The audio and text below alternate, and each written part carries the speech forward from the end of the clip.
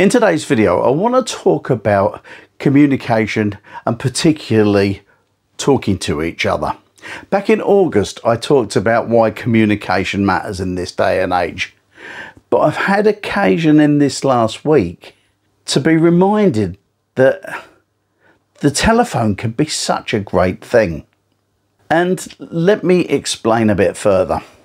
Here, I've got a journal. Now, I've been doing a journal and filling it in for the last 4 years. I did something recently that changed my mind a bit about how I did it, and I added a section into it about the things that made me happy that particular day. And what I'd noticed over the last week is that the highlight of my day have been phone calls to different people. I'll use an example. Last week on Wednesday, I spoke to an aunt of mine who's 85, and speaking to her is always a joy because she's really upbeat. She's great at remembering stories from way back when. And when I speak to her, I always end up smiling. I come off the phone and it cheers me up. And then later in the week, I was reminded of a phone call that I got out of the blue last Christmas. And it was from someone who I hadn't spoken to for probably 6 or 7 years. And as soon as I saw his name come up on the phone, I thought to myself, ooh, there's a problem. So I answered the phone tentatively. And he went, all right, James, how you doing? I just saw your name in my phone and thought I'd give you a ring because I haven't spoken to you for ages. And that led into a conversation that lasted maybe 10, 15 minutes. And it was brilliant. It was just something that came back. We told stories about our past. We laughed and we joked about things that we hadn't done in ages. And it was so nice. It was so nice to get that contact.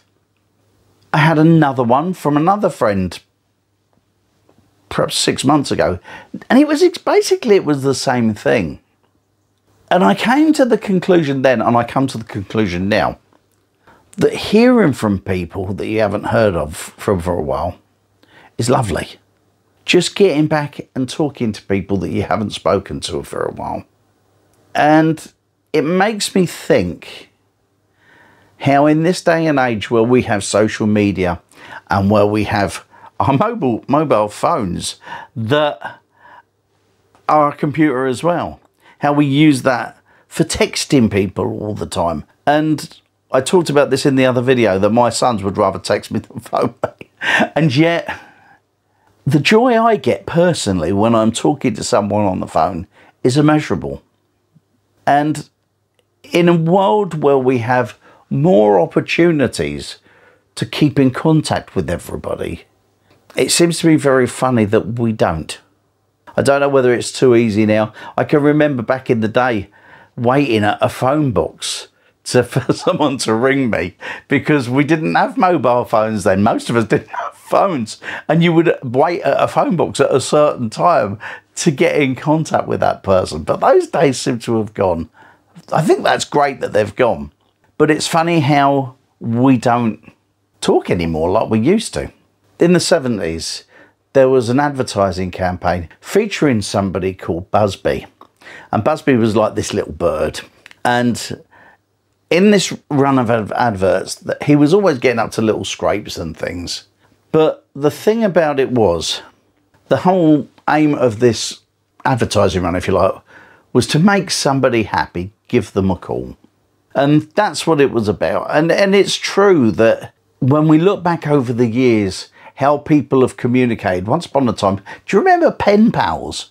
You'd have a pen pal with somebody you'd never met before, and you would write letters, and weeks later you would get a reply. Well, that's all gone. Nobody writes letters anymore, I don't think. If you do, let me know. Just let me know, because it was great. And now we can email anyone, and it's so quick and easy to do. We got WhatsApp.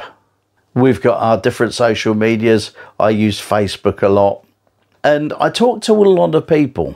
But for me, it's never quite the same as when you actually hear the voice or see the face. And the reason I say see the face is because the day before yesterday, one of my sisters, my younger sister, she phoned me. Well, she didn't. She video called me. And although I do this to you on a regular basis, I never think to use my phone to video call anyone. And it was really, really nice. My sister lives in Scotland. She's about a 9-hour drive from me. And so we don't see each other very often. But it was great. We had a chat the other day, and seeing her face on the phone was just lovely. It was really nice. Yesterday, I spoke to my elder sister, who's just come back from Italy, been to an opera. Went to an opera in Italy. Well, that's a place to go, isn't it? And it was lovely just catching up with her. And I don't know about you, but do you remember when there was groups of you as children? I had a close family. And so my first friends, if you like, were my cousins. And my mum and dad and their mum and dads and all that used to come and visit each other all the time. And we'd grown up with these cousins as friends. And it was such a lovely thing. About 5 or 6 years ago, we had a Murphy family reunion where we all met in a pub. All my uncles and aunts were there, with the exception of my dad, who was the only one that had passed away in his level of family. But so many of my cousins were there, and it was just lovely, and it left me with a glow for days. And yet we've not done it again, and we rarely talk to each other on the phone.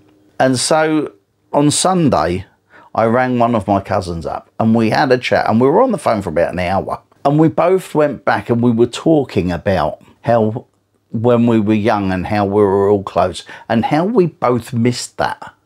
And this phone call, it just cheered me up no end. Not that I wasn't miserable or anything, don't get me wrong. But what I'm saying is that that phone call just cheered me up, and it's left me with, like I said just now, a glow for days. But why are we so bad at getting in touch with each other? It's just one of those things, I suppose. And if anything, this video is really about getting in touch with people that you haven't spoken to for a while. Not just acquaintances. I'm talking about people that you actually care about. Because the one thing I've noticed most this week with those phone calls that I've had is how it's left me with a warm glow. I can talk to them. I talked to my cousin who I just on about, who were phoned, on Facebook, and we'll chat on there. But it's never quite the same. There is nothing for me as good as actually talking to somebody. That's probably because I spend 98% of my days in this office on my own, and I don't have a lot of people to talk to. But it's heartening when you speak to people that you care about.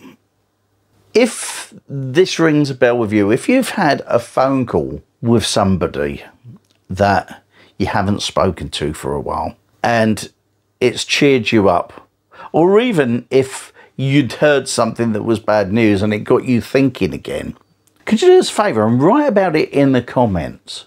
Because I don't think I'm the only person who feels the way that I do about this. I'm sure that there are others. Now, I know it feels like I'm getting nostalgic and woefully sad about the past, but it's not true. That is not the case, because my life is great and I look forward to each day as we go. But there is something special, I think, when you get to speak to someone special in your life, that life has led you on a course where you don't really get to speak to each other as much as you used to. It's funny that, isn't it? It's got me to thinking that I really need to do it more. I think I need to pick my phone up and start just checking in on people for no other reason than to see how they are. That's not to say that I haven't been in contact with them, because like I said, I use social media, I use WhatsApp and all that sort of thing. We'll send each other notes and we'll talk about different things, but it's never quite the same. Well, it's not for me anyway. So that's it for today, really. If you find that this has just struck a chord with you, let me know down below, and we'll do this again real soon. I'll see you next time.